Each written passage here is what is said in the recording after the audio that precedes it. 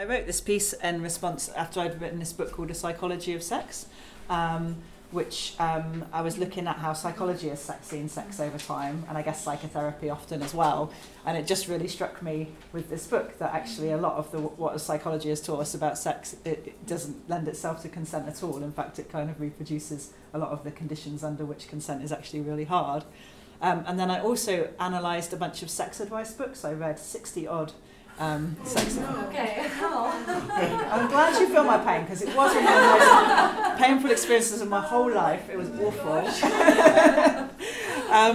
And yeah, consent is barely considered. You know, even though we've got, you know, Me Too, and people are aware now that consent is such a massive issue and that so many people are experiencing non-consensual sex, consent is barely considered in either psychology textbooks or in sexology textbooks or in sex advice. I found that less than, you know, it was around almost like average of 0% of the pages in sex advice books were devoted to consent. There's like nothing. Wow. There's just nothing in there. It's unreal. And that book is the sort of hopefully antidote to this, which is the sex advice book I wrote with Justin Hancock, who's a sex educator who works with young people. We actually have a podcast now, if you ever want to listen. It's quite fun. But we tried to make a sex advice book with consent at the heart of it, which was that. What's his name? Justin Hancock. Justin, yeah. With you? Or? And yeah, the two of us work together quite a lot now. But yeah, generally when consent was mentioned in the sex advice books, it was only in relation to marginalised sexualities like kink. So when they finally did talk about kink right at the end of the sex advice book as this kind of weird thing that some people might do, but probably not most people, then they'd say, oh, but you'd need a safe word and you'd need to be really careful. It's like, what? There's no sense that, you know, regular sex might require similar degrees of carefulness around it. And arguably the opposite should be the case, because consent at least is something that's talked a lot about in kink communities, whereas, you know, until fairly recently it's hardly been talked at all in relation to hookups. And even now, you know, the focus is often on like hookups and dating rather than long-term relationships in which a number of non-consensual and unwanted sex things tend to happen. Yeah, so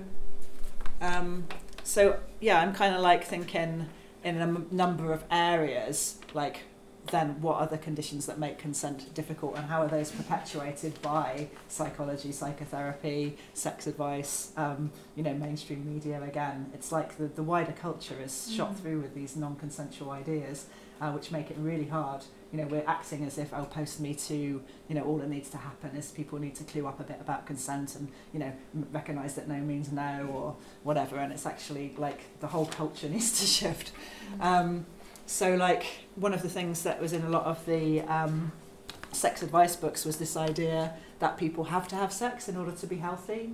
Like some of the sex advice books were like, it's as important as breathing or eating. You know, that like to be a healthy individual, you must be sexual. And also to maintain a healthy relationship, it must be sexual. Often like very specifically, certain amount of times. So it's really setting people up, you know, to have, to feel forced and pressured into having sex. And then linked to that, the sense that what we mean by sex is a particular sexual script that must be followed, and that if you don't manage to follow that, then it's a failure. And this really goes back to like Masters and Johnson, right? This kind of idea of the sexual script, which is generally around kind of penetrative penis and vagina sex, and still reflected in the dysfunctions in the DSM. So if you look at those dysfunctions, there's disorders for penises that can't penetrate, for vaginas that can't be penetrated, and for anyone who struggles to orgasm from that kind of sex, even though we know like actually loads and loads and loads of people struggle to orgasm from PIV, penis and vagina sex. There's no disorders for hands that become tired quickly, or anuses that struggle to be penetrated, or people who struggle to have erotic fantasies. You know, so it's clear like this is proper sex, and if you haven't managed that, then you're a failure.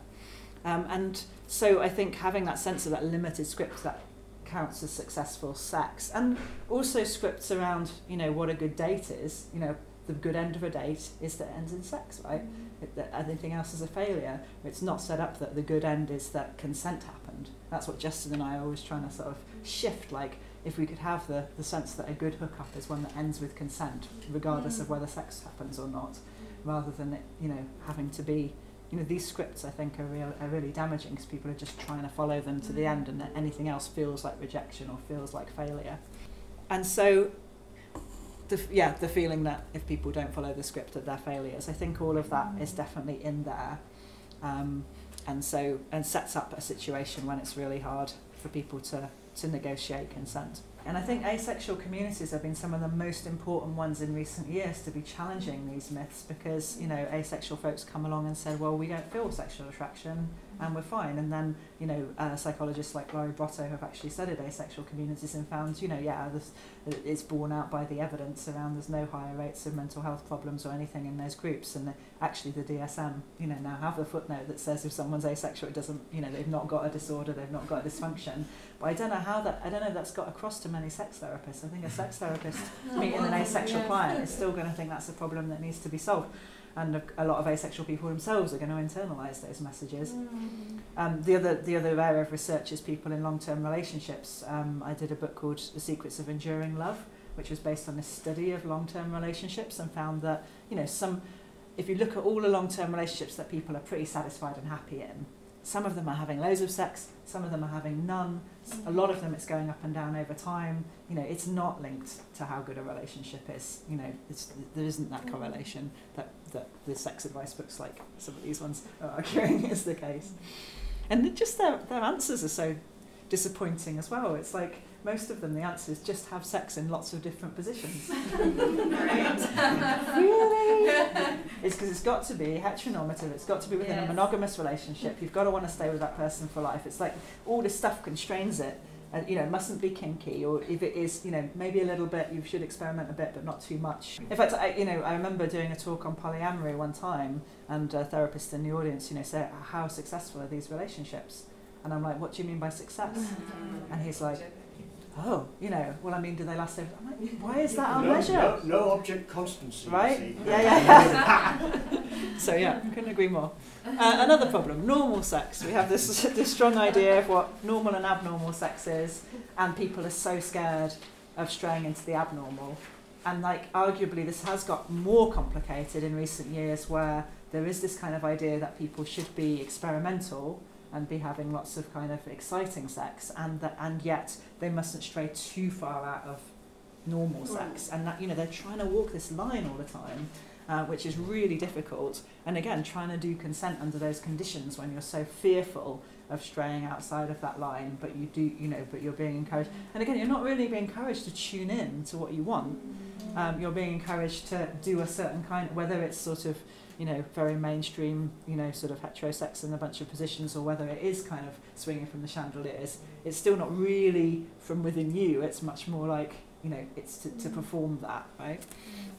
And so as someone rightly said, also this sense of like rigid ideas about the gendered roles in sex and the ways that bodies should perform those as well. Obviously the DSM-5 brought in this thing where they said, well, the paraphilias are only a disorder if you meet both the criteria on them, which is, you know, you have the paraphilia and also you're distressed by it, or it gets in the way of your occupational functioning, or whatever its language is. But, you know, this is what the game they played with homosexuality, right? Back in the day, where they took homosexuality out, but they put in ego-dystonic homosexuality, like, it's a problem if you feel it's a problem. But the problem is, you're living in a really stigmatised society, then you're going to feel like it's a problem if you have any of these desires.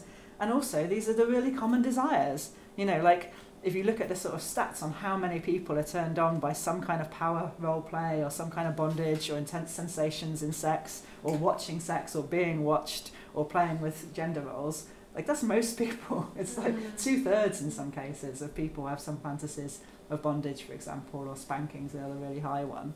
So you're telling loads of people that their desires are abnormal, or something worrying about them.